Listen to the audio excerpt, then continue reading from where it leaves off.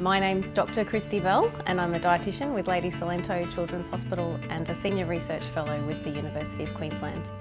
Nutrition is really important for children with cerebral palsy because adequate nutrition is essential for optimal growth and developmental outcomes. Nutritional status for children with cerebral palsy is often assessed through measurements of growth and weight gain, and also through looking at body composition, which is the amount of fat and muscle mass that children have. When measuring growth of children with cerebral palsy, a direct measurement of height is the first measurement of choice. So if a child can stand nice and tall, then we'll measure their height directly.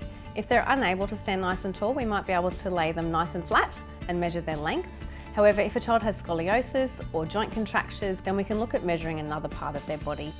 Knee height is the measurement of choice, really, if we're looking at alternative measurements, because it is the most straightforward to measure and it gives us the most accurate estimate of height.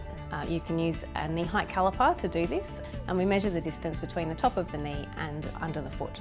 Body weight is an important measure because body weight is probably the most sensitive measure to whether a child's nutritional intake is adequate or not.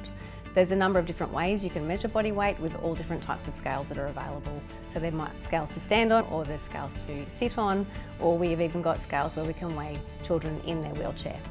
Once we have measures of body weight and height, we then want to look at body composition. Now, body composition is important because it is highly variable in children with cerebral palsy. Many children with cerebral palsy may have reduced lean tissue or reduced muscle mass due to low levels of physical activity.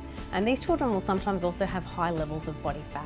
So if you're concerned about the way your child is growing in terms of body weight or how they're growing in height over time, then see a health professional and they'll be able to do a much more detailed assessment. Don't be afraid to ask the hard questions because children with CP do grow differently, but you want to know is your child growing at their maximum potential?